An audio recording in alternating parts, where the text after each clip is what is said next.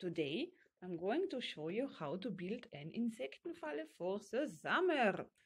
Of course, we all love insects, but sometimes they can get a little bit annoying. So watch and be enlightened. What you're going to need is a bottle, plastic bottle, and then you cut it with a scissor in 2 pieces. As you can see, I am using a scissor, and first I took a Stück of tape to show the Grenze, where I'm schneiding it up. Now you have 2 pieces. Wonderful.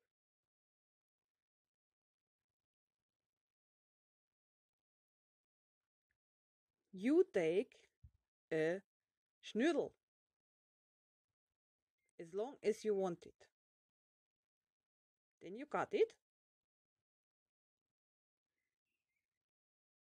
And then you put it together to make it stronger.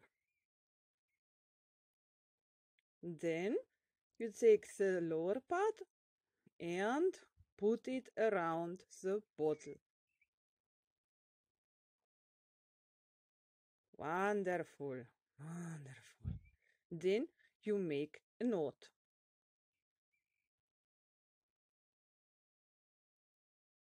Well done. Good.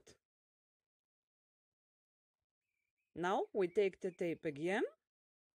We do reach with the tape. The tape does not go off. Yes, now it does. Wonderful. Reach. And we kleben it around the bottle.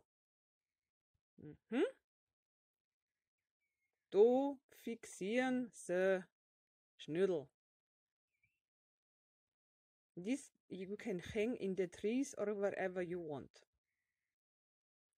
Good. We take the other part of the bottle, put it inside. And wichtig, upside down. So entsteht ein Trichter.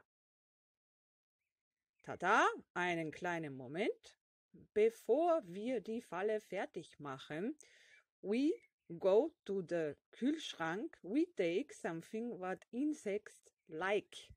It depends what insects you want to fangen. You don't have to kill them actually. Yeah, just fangen inside the Falle. For wasps, I take a piece of meat. In diesem Falle, lachs. So nothing for vegetarians. Sorry. But you can also use juice. Then we take the tape again. We do reach. And fixieren the upper part of the Flasche on the lower part.